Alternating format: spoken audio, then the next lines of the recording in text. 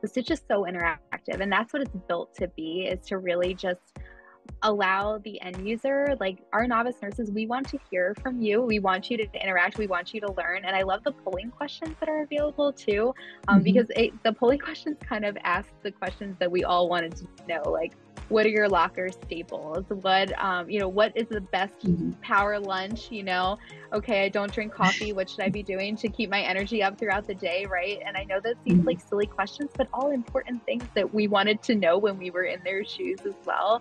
And Mhm. I love how you kind of brought up difficult topics, right? And I think this is a safe place for folks to Mhm. read about that, to understand that, to learn more in, a stress-free environment. It's easier to kind of be able to have this opportunity to read up on emergencies, to interact with peers that are in the same shoes as you before you go into Mhm. the OR and really understand what it's like in that moment. Yeah, I definitely agree. I mean, I think I speak for a lot of people when I say, not everyone is beginning in a perioperative setting that is warm and welcoming and sort of really gave the foundation to me to really enjoy and really make surgical areas my passion. So I think having an opportunity to provide some constructive feedback or give new nurses an opportunity to sort of learn from some of our mistakes that we may have made, I think is really helpful. I know one of the sections that is being published, I'm sorry, is the proud and discouraging moments.